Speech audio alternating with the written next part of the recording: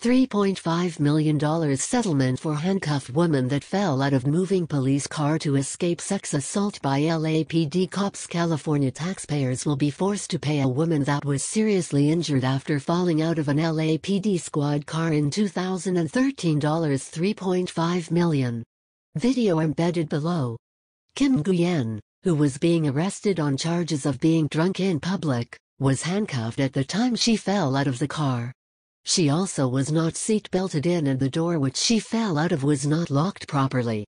More importantly, she maintains that the reason she fell out of the car was that she was attempting to get away from one of the two Los Angeles Police Department officers that was in the back seat with her and had been trying to sexually assault her.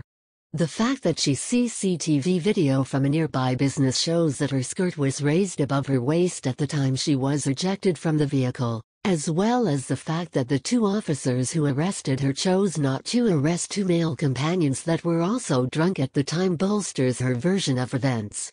Via Minusla.com. Officers David Shin and Jino arrested Nguyen for public intoxication after they saw her run across the street about 3 a.m. on March 17, 2013.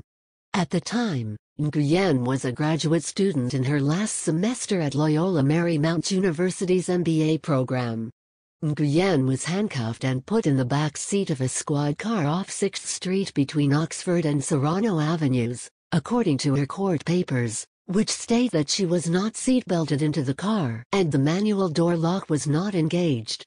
The officers chose not to arrest a male companion who also was drunk, according to Nguyen's lawyers, who also alleged that one of the officers got into the back seat with their client and inappropriately touched her. Nguyen huddled against one of the patrol car doors to protect herself and minutes later fell out of the vehicle as it was being driven east on Olympic Boulevard at about 30 miles per hour, according to her lawyer's court papers, which say she fell face first onto the pavement, causing injuries to her brain, face, head and teeth. A building security camera captured the aftermath after Nguyen was ejected, according to her attorney's court papers, which say that one of the officers was nonchalantly standing over plaintiff who lies bloodied, with her face swollen, in the middle of the street. Nguyen was hospitalized for 17 days and underwent extensive and painful surgeries, her court papers state. This also does not represent the only recent allegations of rape against officers from the LAPD.